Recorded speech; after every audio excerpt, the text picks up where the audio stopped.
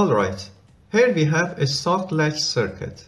With this circuit, we can control a relay with just the press of a button, turning it on and off.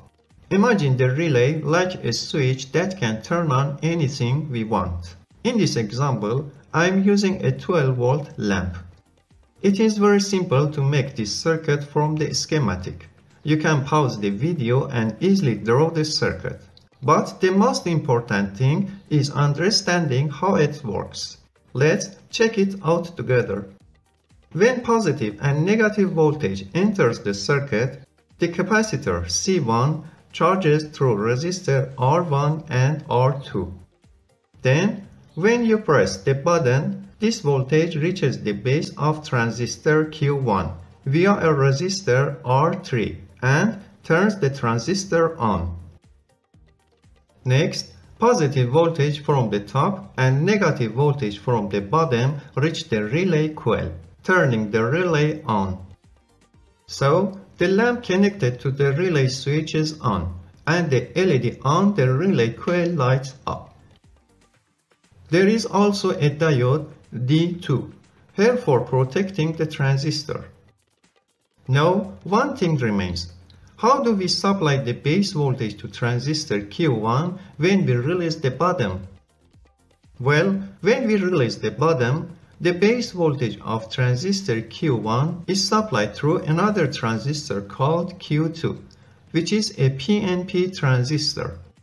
When Q1 turns on, positive and negative voltage is generated on both sides of the relay coil, and negative voltage reaches the base pin of transistor Q2 through a resistor, turning on Q2 as well.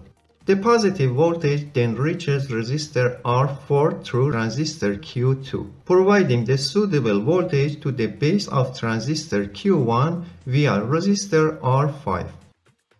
So, even with just one press of the button, transistor Q1 stays active. Now, if we press the button again, transistor Q1 needs to turn off. So, the base voltage of transistor Q1 needs to become 0.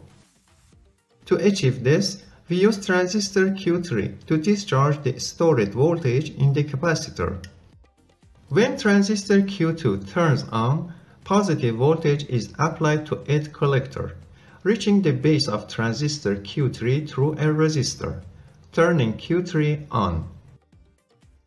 With Q3 turned on, the voltage stored in the capacitor is discharged via resistor R1.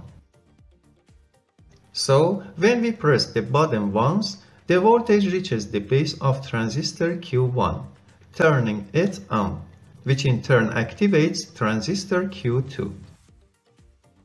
When Q2 turns on, Q3 also turns on, discharging the voltage stored in the capacitor.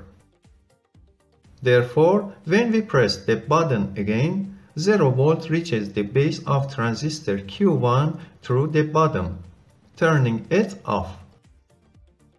With Q1 off, Q2 and Q3 also turn off, and voltage once again reaches the capacitor via resistor R2 and R1, recharging it.